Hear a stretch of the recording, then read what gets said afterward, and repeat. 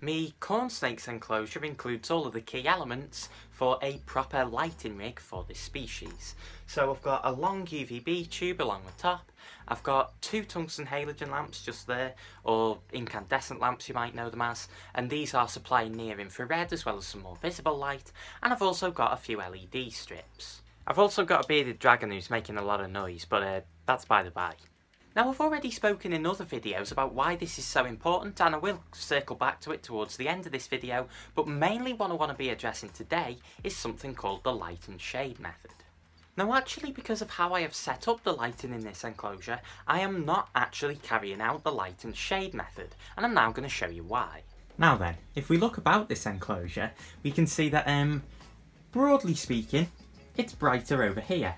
The lamps are sort of all pushed towards this end, so that over here the greatest intensity of near infrared is found, and wait a minute. What I should be able to say is that the greatest intensity of UVB, UVA and visible light are all also the greatest at this end of the enclosure, because this is where the basking spot's meant to be.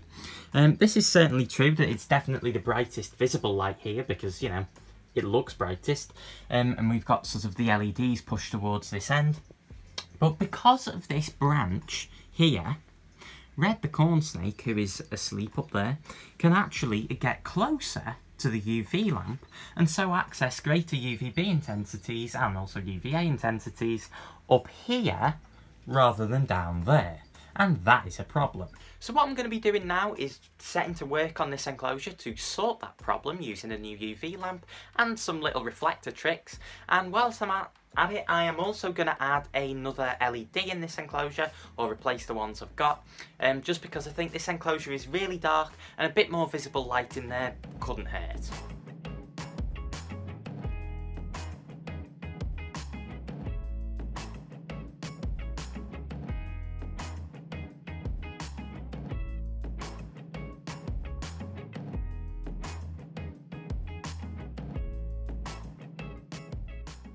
So the morning after I did all the lighting changes, there is still one thing that I want to do with this enclosure, and that is add more decoration around the basking zone so that it gives the corn snake more of an opportunity to regulate its exposure to radiation.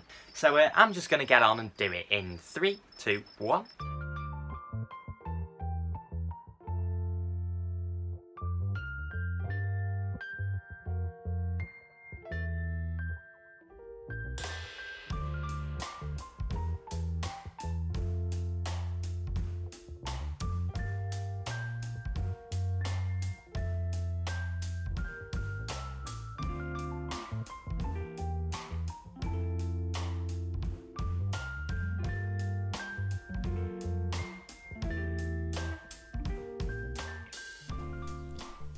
Reptiles in nature thermoregulate principally by shuttling to and from sunlit areas. Sunlight consists of a mixture of electromagnetic radiation, infrared B, infrared A, visible light, UVA and UVB. Together, infrared B and especially infrared A and visible light contribute most to the warming effect that sunlight has, because yes, visible light does warm things up. The other wavelengths contribute relatively little to heating, but reptiles still interact with them in other ways, such as by using UVB to synthesize vitamin D3 and by seeing with the aid of UVA. The crux of this is that if we want to be certain that a reptile is able to meet all its metabolic requirements and, indeed, to warm up as it would in nature, then we must provide it with radiation having a composition and intensity like the sunlight it would opt to bask in out in nature. Part of this entails ensuring that we offer all kinds of radiation at the same locations. Contrary to some of the vernacular used in reptile keeping circles, reptiles probably have no idea about different wavelengths. They don't bask just for UVB or for infrared, for instance. They just bask. In nature, sunlight combines all wavelengths such that they exist on a common gradient. For example, where there is intense infrared, there will be intense visible light and there will be intense UV. Conversely, where there is weak infrared, there will be weak visible light and weak UV. The conclusion is, sunlight is just sunlight. When a reptile chooses to bask, it chooses to expose itself to all of the radiation contained in sunlight at the same time. Now if we go back to thinking about enclosures, we see that unlike in nature where there is just one sun, we can't just use one lamp to replicate sunlight. Different lamps are good at offering different parts of the sunlight spectrum. Tungsten halogen lamps are good at offering infrared A and infrared B, LEDs are good at offering visible light, and fluorescent lamps are good at offering UVB. There are other lamp types we could consider, but you get the idea. Now because of this requirement to use multiple lamps in our enclosures, it's all too easy to have them spread about the roof of the vivarium such that the gradients for each of the wavelengths do not coincide. This was the issue with my corn snake's old lighting setup.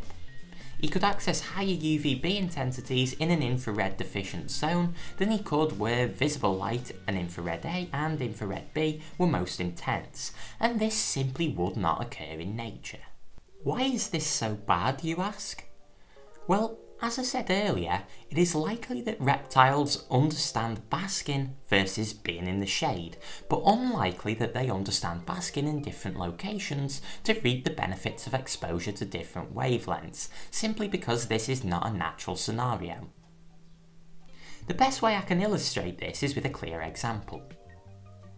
One day in my western green lizard enclosure, the spot LED, which is mainly responsible for offering visible light to the basking area, had swung down a bit so that instead of illuminating the basking shelf at the top of the vivarium, it was aimed at the shelf just below. Before I rectified the issue, my female western green lizard was trying to bask at the site lit by the spot LED. In this location, however, the UVB intensities are particularly low, and there is virtually no infrared A or B, so she would not have been benefiting from exposure to these particular wavelengths. If I didn't move the LED back to how it should be, it's likely that she'd have kept trying to bask under it, and in the long term may have suffered due to underexposure to the wavelengths not present at this site. With crepuscular species like corn snakes, which have a lesser dependence upon radiation than diurnal species, it's difficult to get such clear-cut examples as the one just given, but I hope that this example demonstrated what I have in mind. To solve the issues with my corn snake's lighting, I've put in a shorter UVB tube so that it isn't directly over the branch in the middle of the enclosure, and I've only put a reflector over the lamp where it is over the desired basking region. This ensures that the greatest intensity of UVB is where it should be. Additionally, having a dedicated source of visible light at the basking zone in the form of the Jungle Dawn LED bar will help me corn snake recognise the basking site as such. It's worth me pointing out that actually, these LEDs offer visible light about as intense as I experienced outside at dawn and dusk, so they are entirely appropriate for crepuscular species.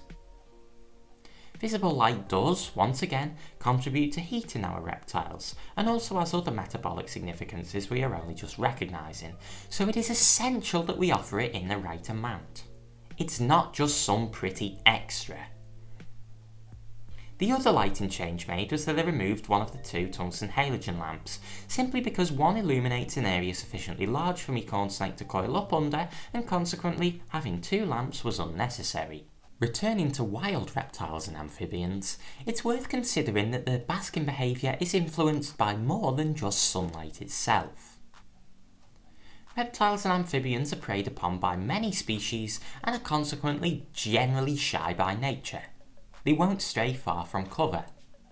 Thus, just having a flat, open basking area might not be appropriate for some species, and I'm of the opinion that this is broadly applicable to snakes. Being that they are relatively slow animals and cannot easily flee from a determined attacker, they won't feel secure basking unless some form of retreat is nearby, be that be a pond to dive in or brambles to slide under. Considering this from the opposite angle, snakes are themselves usually ambush predators to some degree, so remaining concealed is imperative when it comes to them hunting. Putting all of this together, I decided that, to ensure my corn snake Red would be content to rest at the basking site, I should add in some extra decoration. The most important piece of this is the big log at the front of the vivarium, which has several functions. Firstly, it hides the branches and rocks behind it, providing a visual barrier between Red and the outside of his enclosure. Now he is able to bask in the open without being on immediate display, and as you can see, he is more than willing to do this when it so takes his fancy. Secondly, the side branch is angled such that Red will be able to spread himself comfortably over it and the other wood nearby, thus allowing him to bask at a more elevated position. This means that he can access the radiation gradient in the vertical as well as the horizontal dimension, and of course, it gives him more things to climb up, of which I am sure he will be appreciative. Thirdly, and most interestingly, Red fits inside the side branch quite comfortably. Because it has a crack running through the top, he can be hidden inside it while still being exposed to radiation. And actually, since introducing the new decoration to his enclosure, he has spent most of his time doing exactly this. What we refer to as cryptic basking. The other log at the back of the enclosure also facilitates cryptic basking thanks to the number of small holes in it.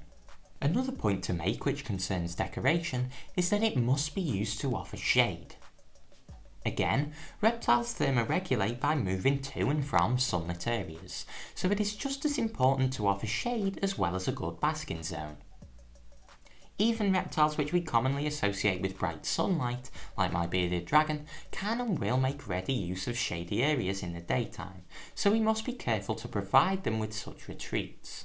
Having just said all of that about decoration, I hope that I've made the point that decor isn't just about your vivarium looking nice. It's about making a proper environment for your animal. We should all be aware of how important environmental enrichment is for reptiles, yet it is often written off as some form of elitist zoo jargon. Hopefully you'll understand from this discourse that this really isn't the case, and that it takes careful consideration of what I can only call reptile psychology to set up an adequate enclosure.